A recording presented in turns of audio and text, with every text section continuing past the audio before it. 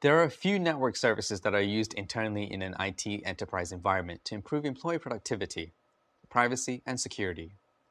While they're pretty common, you might not encounter them in small organizations. We discussed these services in Course 2 on networking, but let's do a refresher. We're sure that you'll encounter them at some point in your IT career. There are intranets and proxy servers. An intranet is an internal network inside a company. It's accessible if you're on a company's network. Intranets can provide a wide range of information and are meant to improve productivity by giving employees a greater medium to share information.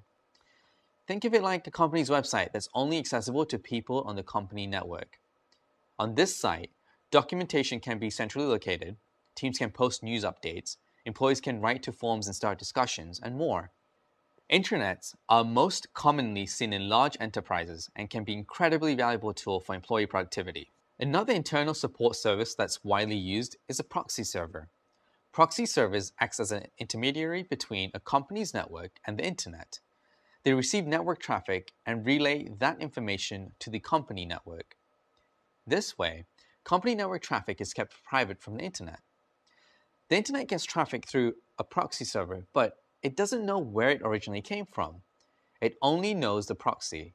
Proxy servers can also be used to monitor and log internal company network activity. They can be configured so certain websites are filtered from being accessed.